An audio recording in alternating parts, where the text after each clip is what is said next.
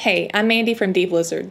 In this episode, we'll use our fine-tuned VGG16 model for inference to predict on images in our test set.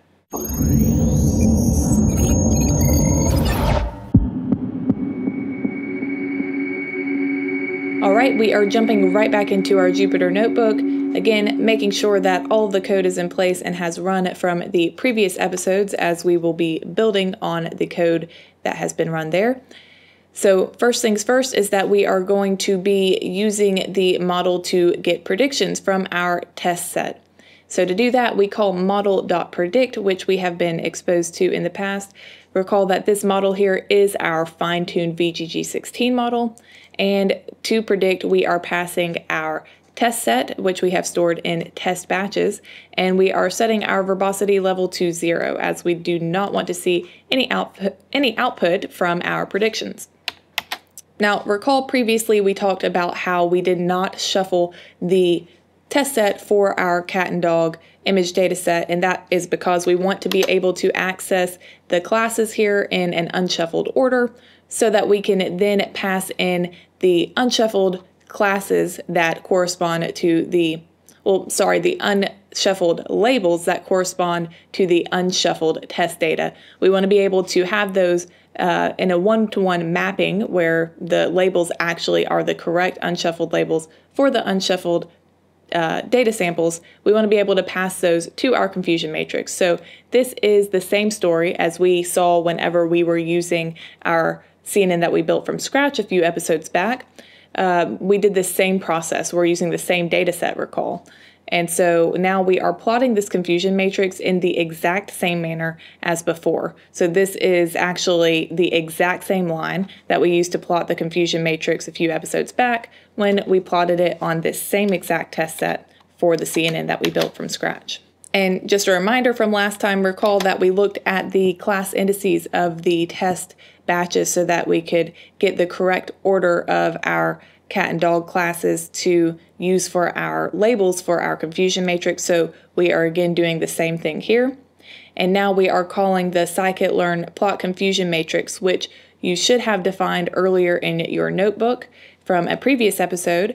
And to plot confusion matrix, we are passing in our confusion matrix and our labels defined just above, as well as a general title for the confusion matrix itself. So now let's check out the plot so that we can see how well our model did on these predictions. So this is the third or fourth time that we've used a confusion matrix in this course so far. So you should be pretty normalized to how to read this data. So recall the quick and easy way is to look from the top left to the bottom right along this diagonal, and we can get a quick overview of how well the model did.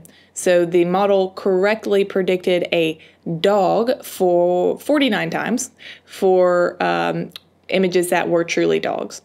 And it correctly predicted a cat 47 times for images that truly were cats.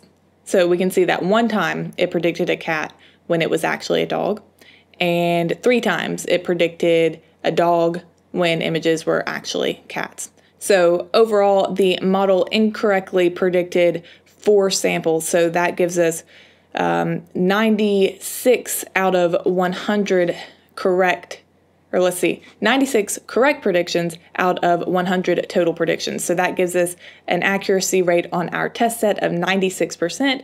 Not surprising given what we saw in the last episode for the high level of accuracy that our model had on the validation set. So overall, this fine-tuned VGG16 model does really well at generalizing on data that it had not seen during training, a lot better than our original model for which we built from scratch. Now, recall that we previously discussed that the overall fine-tuning approach that we took to this model was pretty minimal, since cat and dog data was already included in the original training set for the original VGG16 model. But in upcoming episodes, we are going to be doing more fine-tuning than what we saw here for VGG16, as we will be fine-tuning another well-known pre-trained model, but this time for a completely new data set that was not included in the original data set that it was trained on, so stay tuned for that. By the way, we are currently in Vietnam filming this episode. If you didn't know, we also have a vlog channel where we document our travels and share a little bit more about ourselves. So check that out at DEEPLIZARD Vlog on YouTube.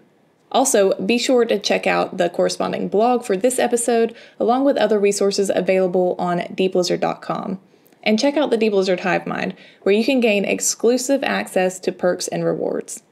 Thanks for contributing to collective intelligence. I'll see you next time.